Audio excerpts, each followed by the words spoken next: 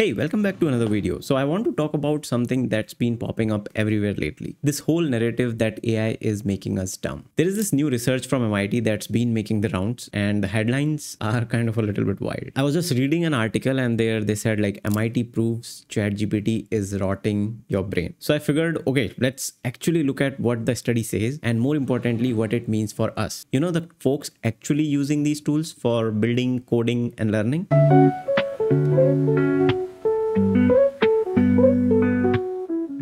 First, here's the setup. The researchers at MIT wanted to see what happens to our brains when we use AI tools like ChatGPT to write essays. They split people into three groups. Group 1 was only allowed to use ChatGPT, no Google, no website, just the AI. Group 2 only allowed to use search engines but no AI. And group 3 was allowed to use no AI, no search, just their brains, old school pen and paper. Now each group wrote a series of essays. So those were like SAT style topics over a few sessions. The researchers didn't just look at what people wrote, they also strapped some EEG headsets on folks to measure their brain activity. These are like headsets which measure electromagnetic waves on your head when your brain is working. So here's what made the news. People using ChatGPT had way less brain activity, remembered less of what they wrote, and felt less ownership over their work. Yeah, it's a little bit scary, but also, are we really surprised? If you just copy paste what the AI wrote, you are obviously not going to remember much. You didn't actually do the hard work. The brain only group, their brains were lit up, super active, able to quote from their own essays minutes later, and they actually felt proud of what they made. Search engine folks were in the middle, more engaged than the AI group, but not as much as the brain only folks. So yes, the study shows there is a real cognitive cost to using AI for these kind of creative tasks. You get the work done faster, but your brain kind of chilling in the background. This honestly tracks with how I have felt using AI to write code. Like if I let Cursor or ChatGPT generate big chunks of code, I can get the feature shipped way faster. But when I have to debug or change something, it actually takes me longer to figure out what's going on. It's like basically reading a stranger's code. You're always second guessing and sometimes you spend more time understanding than you would have if you just wrote it yourself. I have fallen into this trap a lot. Start with small completion, tap, then suddenly I'm asking the AI to generate a whole login flow. Feels productive at first until there is a bug and suddenly I'm thinking, damn, I wish I'd had written this part myself. So the main question is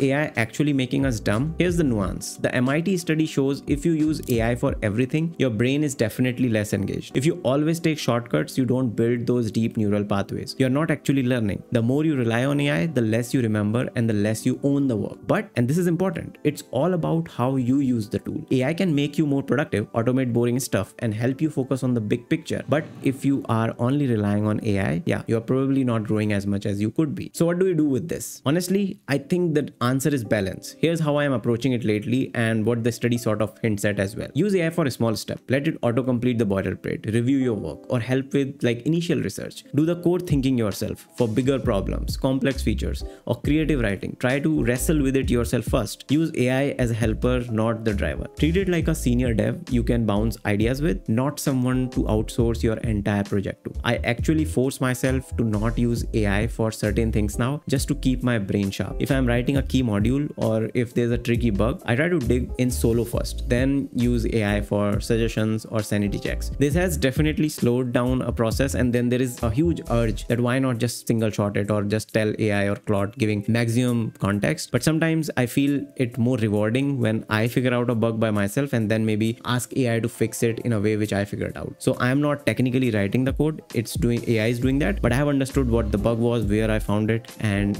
now I own that fix myself. So the big takeaway is AI isn't making us dumb by default, but if you use it for everything, yeah, your brain gets a little lazy. It's like using a calculator for 1 + 1. Great when you need speed, but terrible if you forget how to add. This MIT study is not a reason to panic, but it's a great reminder to use these tools intentionally. Be the pilot, not the passenger. I'd love to hear your thoughts on this. Are you worried? Have you felt your brain chilling more since you started using AI? Or is it making you more creative by freeing you up for better problems? Drop a comment below. Let's get a conversation going. And again, thanks for watching. See you in the next one. And remember, don't let AI do all the thinking for you. Bye-bye.